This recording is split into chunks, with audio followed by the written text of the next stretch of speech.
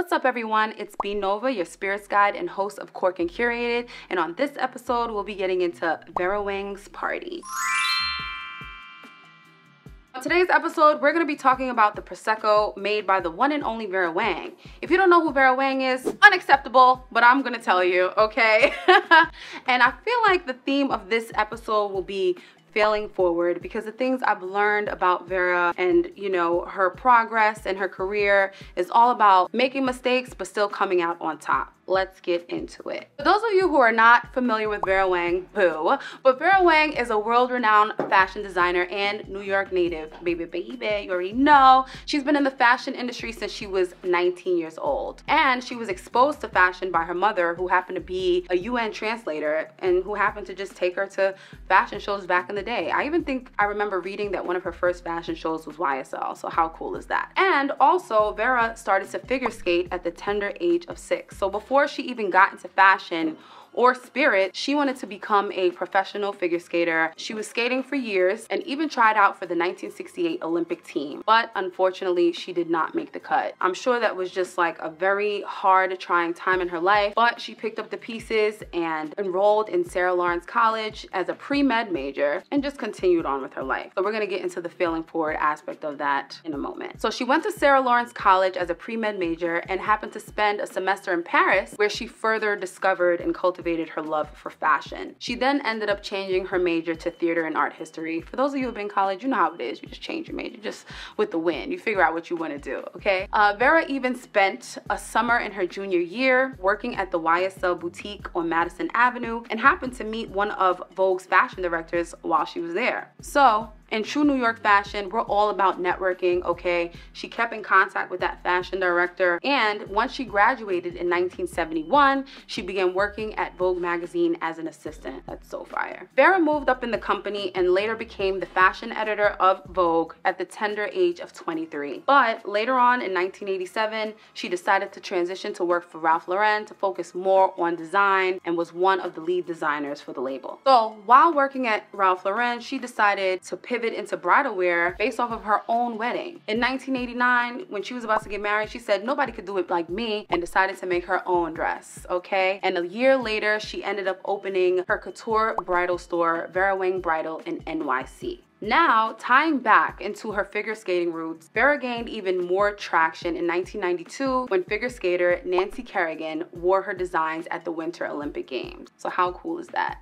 Life just coming back to one another. She went on to create costumes for other Olympic skaters such as Michelle Kwan and Nathan Chen, and not to mention all the other celebrities that have donned her apparel. In 2001, Vera released the book Vera Wang on Weddings. She collaborated with Kohl's to produce a more affordable line of shoes, clothes, and jewelry, and bags too, and Zales for wedding rings, why not? And then finally in 2013, she received an award from the CFDA for Achievement of Fashion Design in America. So she just did the damn thing, a woman of many crafts. And the idea about failing forward is that even though she thought that she wanted to be a figure skater, look, she ended up designing for them, embracing herself in fashion, and now is like one of the world's top bridal designers. Hopefully one day, I can wear one of her dresses, okay? Now, to go over into the Prosecco, Vera and her brand was all about celebrating life, so it seemed to be right on theme for her to create a Prosecco based on celebration, and that's why it's called Party. She has two cuvées,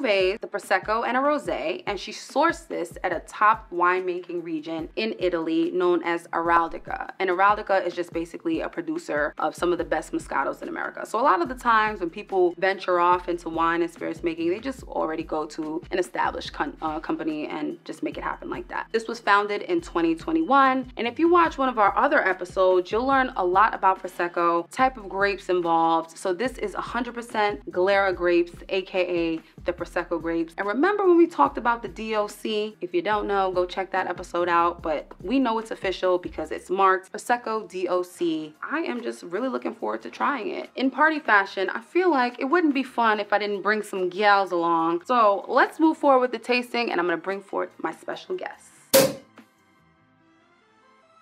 All right, y'all, and then we're back. And I have some special guests with me today to try the Vera Wang party. It wouldn't be a party if I didn't bring some beautiful, fabulous ladies, okay? So right next to me, we have Nickee. I've been working with Nickee for a while. She's been behind the scenes, videographer, photographer, and it just feels so good to have a woman on the team. So welcome. And my sister, cousin, Gabby, to the right of me, okay? And yeah, we're gonna get into the Prosecco. This is one of the 2 cuvées that she has. I feel like you said we tried it, but I don't remember. But that's all right. We're going retrying. Right, we're retrying. Bottle wasn't expensive. If I'm not mistaken, it was like under $30. And there's a cute little poem on the back or some words where Vera says, when I think of romance, fun, laughter, friendship, I think of Prosecco. Prosecco is a wine that embodies emotion and celebrates life, sharing these moments large and small together or dreaming all alone. Prosecco is there to delight, savor, charm. Make your occasion a personal celebration. Make any day a special occasion. Love, Vera. Love you, girl. I hope I can afford one of your gowns one day if I ever get married. I think this is lovely that she even made this, so that's why I was like, you know what? In party fashion, I want to have some lovely ladies with me, and also because it's Women's History Month, yay! And I feel like I was saying earlier in the segment, one of the things about Vera's story that resonated with me was about her failing forward, starting as a figure skater. And you know, I don't even want to say fail because she's a legend, you know. She didn't fail, you know, and life came full circle so that even though she wasn't a figure skater, she was still able to design for some figure skaters. So life comes full circle. So I feel like I want to talk about failing forward. So Nickee, first and foremost, I want to know, when did you first get involved in videography and photography? So it's kind of a funny story because I started off in front of the camera. I used to model for a long time. I had a cousin who was managing me, and then from there I went and got my own management, and I never got to the point of my career where I thought it would go to. I never did any fashion shows. I didn't end up on the cover of Vogue or anything. So I took a step back and was like, what do I really want from modeling? And it was just the creativity of it. Be in the position where I can, you know, interact with people, be around the fashion, be around the ideas. So that's where I got opportunity to be behind the camera and experience the same thing and go a little further, because then I don't have to worry about how I look, my image, if I'm too short, if I'm too getting a little thick. No one cares because I'm behind the camera. So I feel like it was a full circle moment for me. So instead of modeling now, I do more creative directing, I do videography, I do photography, and I got to do a lot of great things. I got to meet you through this. I got to do Rock the Bells, which was really exciting. I got to do a lot of music videos, and it's so much more from here to go, so I'm really excited. I love that. I had no idea, and that's amazing. But that's like a full circle moment. I love that you didn't feel defeated. You know what I'm saying? Because I think some people, they have these preconceived notions about modeling in the industry, but it's like you can still make shake, even behind the scenes. It just feels good to have a woman on the team. You know what I mean? It makes me feel comfortable. Like I'm already comfortable, but this is the type of thing that I want to see. So yes, kudos to you. Thank you. And that's definitely a moment about failing forward, because you still are in it and you're still having the creative aspect of that. So love. Gab, what about you, girl? After going to school for 4 years and getting my bachelor's, like I'm always very like cautious about what I do like in my career.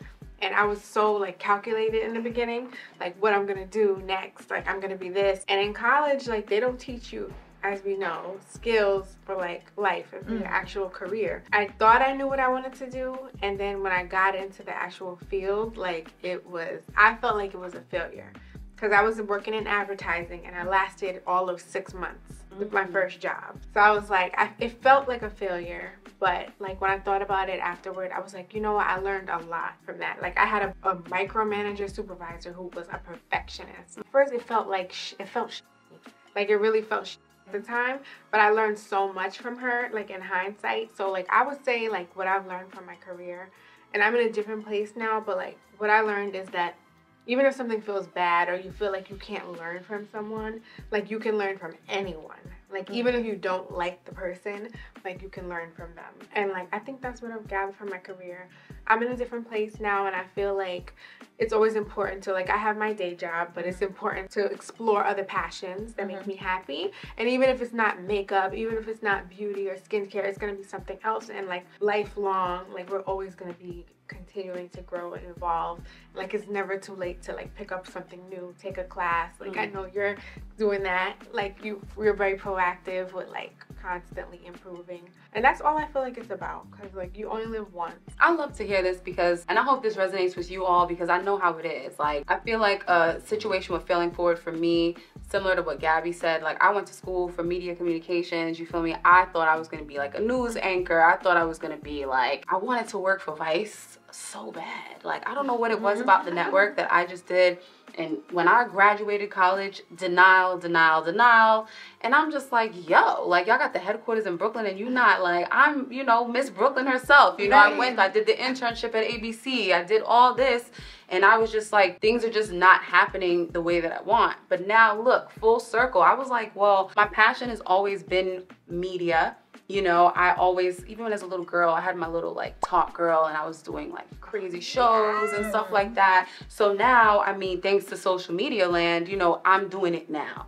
And I would have never imagined. Like, I was like, what's going to be my niche? Like, what's it going to be? You know? So also, too, I have my day job, you know, which has nothing to do with, like, media. But at the same time, it's honed in my professionalism, you know, customer service, being able to deal with different personalities and navigate, like, you know, different issues, problems, scenarios. And so I'm thankful for it. You know, I can pay my rent and I can, you know, do my stuff on the side. You know what I mean? So honestly, cheers to us for failing forward. You know, I'm really appreciative to have you both in my life. You know, I'm always looking to cultivate sisterhood. You know, I'm not one of those where it's like, oh, it's hard to make friends in adulthood. No, it's not. You know, you just got to put yourself out there. And I feel like with the energy, especially having Nickee on board, I'm just like, wow, like, this is just so amazing to just have a beautiful woman that's just doing a damn thing behind the scenes. And, you know, I wish you all the best. And not hopefully, when the show pops off and we get invited to Champagne, France, I'm ready. I plan to bring everybody that's been helping me, you know, cameraman behind the scenes. You know, it's about the ladies, but him too. You know what I mean? So, cheers. Let's just taste it. Yeah. You too. Where'd you get your glass, child? Not the child. Cheers. All right. This is 11.5% alcohol by volume, so it ain't that strong.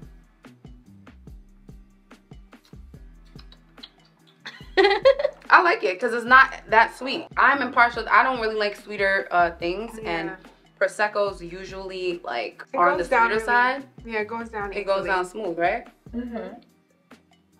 I like it. It's very light. You're so light. It's like dancing on my face. Okay, Vera child. All right. Like yes, love. No, this is really good. We're more brute women. You know, we like it on the drier side. Yeah. So it's like, it's always a little like, You know, that's why I'm not even trying to touch Moscato. Like, I don't even know if I want to ever. You know like, but we will. You know, because it's a little sweeter. And there's nothing wrong with that. And that's the point of the show. It's just like you have to just try different things. And this is what I've been doing along the journey. Going into a store, I'm like, oh, this bottle looks interesting. Let me try it. So, and then learning the captivating stories behind the brands. It's just been so ill. So, Vera Wang, shout out to you. This is delicious. I would implore you all to try this. It's very light. Did you like it? Okay, cool. Love. It has like that fruity taste at the end. Yeah, like, I don't know. Like, it's like, it's kind of like apple. Apple, right? Yeah. Yes. And this is 100% Glera grape. So she really did the thing with it. I'm really enjoying this. I feel like we're going to keep this on the shelf. This is definitely something good to have to entertain with. Like I said, under $30. We'll link the website so that you can also check out the rosé. Shout out to the lovely ladies in the building. Shout out to us for doing it. You know what I'm saying? Shout out to you. Oh, you guys. That's it for this episode. Y'all are the best. Thank you for being here. You know, just for being open enough to do this. And yeah, y'all, so thanks for tuning in. Remember to drink responsibly, and we'll see you next time on Cork and Curated.